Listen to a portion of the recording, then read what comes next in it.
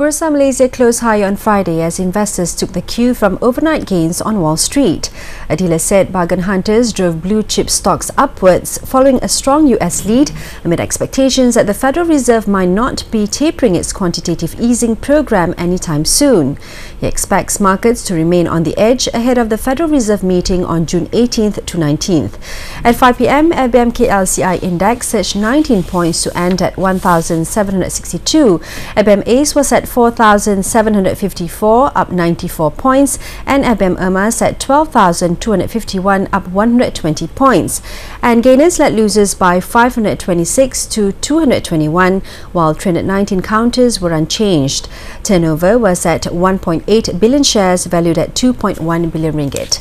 And now for a quick look at today's closing numbers.